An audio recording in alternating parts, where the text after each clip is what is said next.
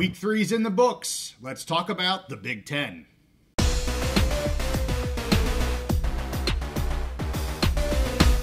College football is back, and we're back on the Big Mountain. Great to have you back on the mountain. I'm JY, and this is Steve, and we are going to go over some of the highlight games in the Big Ten for Week 3. Steve, which ones do you want to talk about? Yeah, great week in the Big Ten. A lot of fun, a lot of good games. So I'm going to go through mostly what the games that I locked this week. I went 2-1 on my locks. I had locked 3 games. I'd locked out Alabama and Wisconsin game, the Oregon game, the Indiana and UCLA game. Right. And I'm going to talk about one more game, and that's the Apple Cup, Washington State. So rolling right along, big noon kickoff. Alabama rolling into Wisconsin. We talked about this on the preview. I mean, Wisconsin, they're still finding their way. We haven't been excited about their offense this year, and even their defense hasn't been great. They really have not had anything to hang their hat on this year. Yeah. So, we locked Alabama to cover the 16.5. They easily did that, 42-10. Now, what I will say is the Wisconsin defense, I think, really kind of showed up more than I expected in the first half.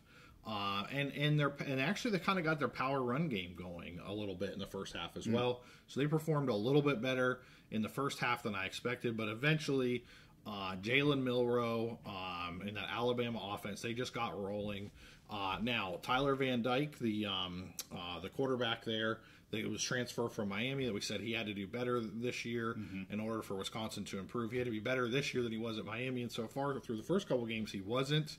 And he got injured early in the first, I think it was still in the first quarter. Yeah. Was running up the sideline, tweaked it. It looked like maybe just a little tweak in the knee, and he got tackled. But he was in a ton of pain. They carted him off. It sounds like he may be done for the year kind of thing, like a more serious knee injury. So the guy they brought in was just fine, was okay, was serviceable. But there was really no threat from the Wisconsin offense after that for the most part. And Alabama just kept rolling. I don't know that they're at that high-level national championship level they were before, but Jalen Milroe just as a runner, and you really have to account for him so much. And the Wisconsin defense was basically like having 3 guys kind of cover him or spy against him. So they were so worried about containing him, and they still couldn't contain him, and so they never knew if he was going to run it or pop up and throw a pass, and he just had their number. So Alabama easily rolled 42-10. It was not a great showcase game for the Big Ten, which I didn't think it would be. Right. So moving on, the next game I want to talk about was not one of my locks, but it was the Apple Cup. Huge game for the Big Ten, huge game for the Pac. With all the things that have happened, this was just a very important game for both teams. I had Washington State plus the 4.5 points coming in. Honestly, this might have been the best game of the weekend. It was on Peacock, which I know a lot of people were complaining about that. I had to, set that up, get into Peacock, and it makes it harder to switch back and forth to other games. Right. But the production quality was what was good on Peacock. The game was great. It was in Seattle, like we talked about. Yep. Just a fantastic game. Washington, they're still in that rebuild mode, like we've talked about. Their defense looked very solid, but Washington State, it was just a slightly better team. They were pretty evenly matched, but Washington State, slightly better team. And then their quarterback, is it Mateer? I think? Yeah. Just a playmaker. Yeah. The Washington defense was kind of holding him a little, for a little while, but he broke free for a running touchdown, and then he was just, anytime they needed a play, he was making those plays. And Washington State got the lead. They had the lead. And then the Huskies had the chance at the end of the game. They were down 24-19, drove all the way down the field, get down inside the 5-yard line, had 4 chances to score. 4th and goal, they had a chance to score, and that Washington State defense came up with a huge stop, turnover on downs to seal the game, win the game. Very emotional game for the Washington State coach and players and staff. And so they got that Apple Cup win. I'm sure the Washington Huskies, I'm sure they're disappointed, but I saw some good signs for them. I liked their defense. It was very solid at times. That Mateer, he really had to scramble and make plays to get anything going. They shut down the regular run game pretty well. So I think there's positives for the Huskies moving forward. But I'm sure, it kind of sucks not to get that Apple Cup win.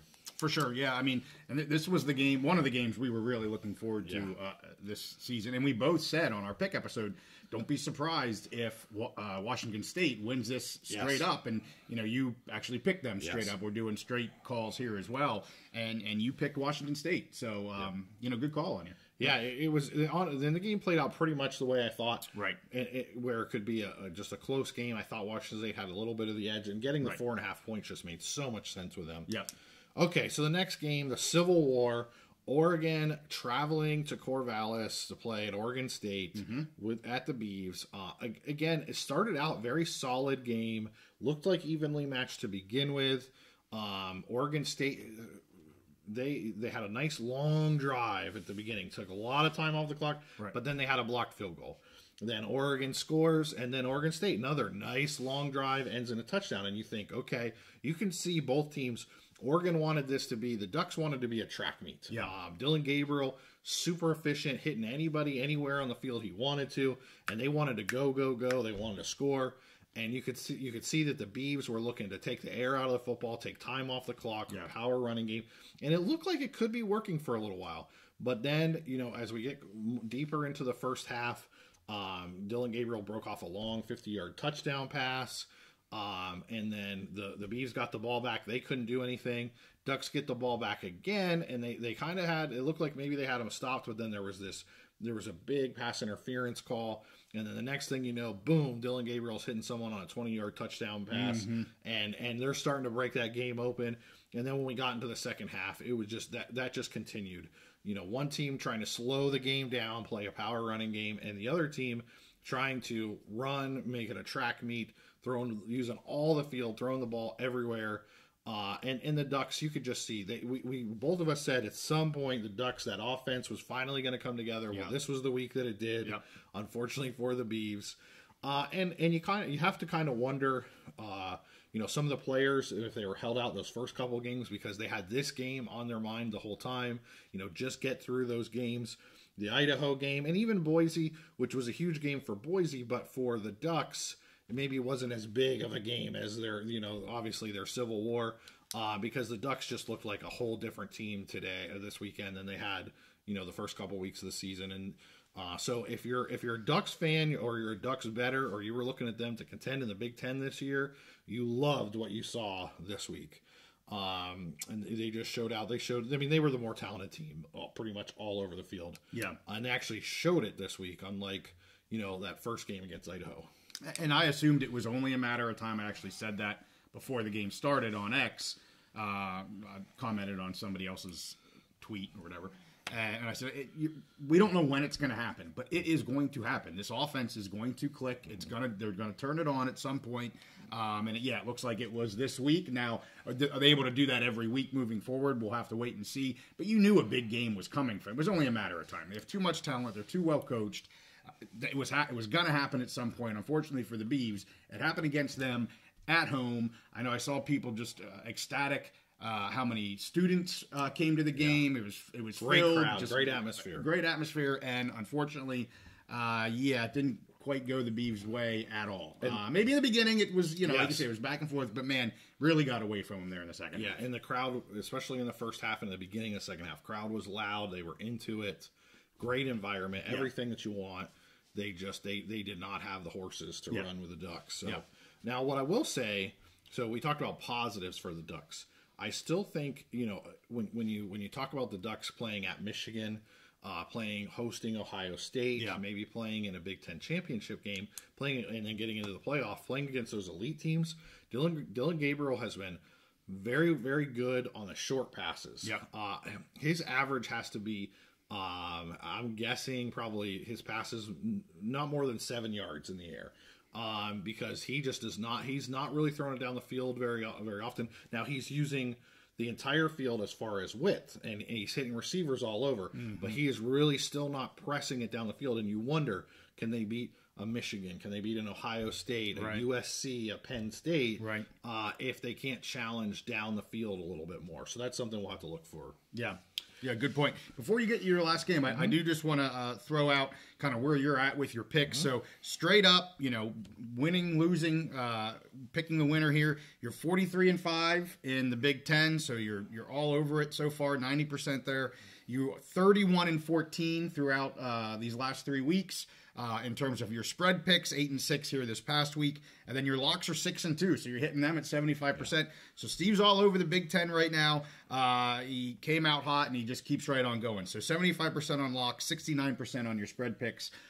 So yeah, fantastic. And we do our picks every Wednesday evening, so we're going to be doing that again this Wednesday, 8:30 Eastern, 5:30 Pacific. Boom. So I got to put that in there. We're going to do it live. We're going to do it live. That's right. All right. You got one more game, I think. Yeah. So, and what you just said is a good segue because 3 of the teams that I was real big on this year, Nebraska, Rutgers, and Indiana Hoosiers. Right. And then that's what the next game is. The last one I'm going to talk about, it was the NBC Saturday Night Football premier game. Yep. Prime time, Indiana traveling to Pasadena to play UCLA in the Rose Bowl. Man, they pulled out all the bells and whistles. Beautiful, looked great on TV.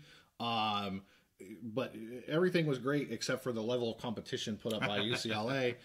You and I think I locked this game, Indiana -3.5, and I think both you and I thought the line was crazy. Yes. I would have put the line at like a 9.5 right. to 11.5, something like that, because I thought Indiana would win by double digits or be like right there around 10. But it was 3.5. We locked it. The final score was 42-13, and that really doesn't tell the story. I mean, UCLA, they really had nothing on offense. They did not threaten Indiana at any point. And honestly, there was just some crazy the Big Ten officiating crew. I mean, I've been complaining about them for years and years and years. And it's not just when my favorite team, Penn State, plays. It's just any game they have some crazy and now even the replay booth, the official review between that and the refs on the field. I mean, there were crazy spots. There were, I thought, crazy targeting calls. Now, some of it is how the rule is set up with targeting, but just honestly, there was a lot of crazy calls that kept UCLA in the game. They only scored 13 points, and 2 of their scoring drives, a touchdown and field goal drive, were kept alive due to, I think, egregious penalties that should not have been called that way. And so really they did nothing to threaten Indiana whatsoever. And Indiana continues to roll. Rourke, his first name, is it Tanner or Connor? I always forget this. Curtis. Okay. Yeah. Curtis Rourke. I mean, dude looked like a Heisman candidate. Now, somewhat similar to Dylan Gabriel, where he's not necessarily pressing the ball way down the field. He did take some shots and he was very accurate, whether it was a 4-yard pass or a 17-yard pass. At one point, he was 6 for 6 on third downs. It was every single one of his completed passes resulting in a first down, which was fantastic. He was money on third down, ice water in his veins on third down. And that keeps those drives going. Right. And so many of them resulted in points. So they easily won 42-13. Kurt Cignetti, I said he's taken the Big Ten by storm. He's my pick for the Big Ten Coach of the Year already. Right. And he looks like that mad scientist out there. He has a plan for everything, and the other team just has no answer for it. And whether it's, offense, defense, special teams, but I love the way this offense is running. Rourke looks like a superstar, looks like a Heisman candidate. Really, I think I texted you during the game. He looks like a veteran NFL player that was like, hey, I got 1 year more year of eligibility. Let me go back to college for a year. Yeah. And their receivers, fantastic, really just good, solid receivers that make plays on the ball. I like everything about this team. Now, again, do I think that they're going to compete for a Big Ten championship? Probably not this year. Right. But I love them to win 8 or 9 games, maybe compete for a 3rd or 4th playoff spot from the Big Ten. They're going to continue to surprise people. I love everything about the Indiana Hoosiers right now. I'm going to keep betting them. I think you're going to keep betting them. Oh, yeah. Because they're on a train. They're on rails right now, and nobody's knocking them off. I love it. And I think you mentioned to me that Kurt Cignetti, as a head coach, no matter where he has been, he's never had a losing season. Is that correct? That is correct. As a head coach in 10 seasons. Right. And so they interviewed him, and he talked about, he said coaches take over and they they tell their ADs or the presidents like, oh, we need a couple years to rebuild. He's like, no, you can win in year one. You can turn over, and he's done it. Yeah. He was at Indiana University of Pennsylvania, won there. He went to Elon, won right away. Goes to JMU, James Madison University, turns that whole program around. They win right away. They bump up to the FBS level, right. and they're just cruising. He comes into Indiana. Again, we've said this a few times. They were, at one point on the offseason, their over and under win total was 2.5 games. They've already busted that in 3 games. Unbelievable. We took them. We locked them before. Well, I know we took them. I can't remember if we locked them, but we took them to go over 6.5 wins officially right before the season. Right. And honestly, I think they'll get to 6. They'll bust that in the first 8 games probably. Sure. Yeah. But they're just doing great. And like I said, Kurt Cignetti taking the Big Ten by storm. They have some big games coming up. Yeah. But they have an easier schedule in the Big Ten. And again, that was something we talked about with all 3 of these teams: Nebraska, Indiana, and Rutgers having a little bit of an easier schedule. And, Indiana's taken advantage of it. Cignetti does not mess around. He called this just another business trip. They asked him about the next game, and he's just like, it's just the next game, and we're going to win that game too. We are going to do some things that the other team can't stop, and that's just what we're going to do every single week until somebody can stop us. Mm-hmm. They showed him going on the crowd, like he's ready for Purdue, he's ready for Michigan, he's ready for Ohio State, whoever. So I love what he's doing there. It was a fun game to watch, and I'm on that Indy. It's not even a bandwagon; it's a train. It's a freight train. I'm on that Indiana freight train for the rest of the season. Yeah, you were on it from the very beginning. You can go back and listen to Steve talk about that in his Big Ten preview. So there is Week 3 in the Big Ten.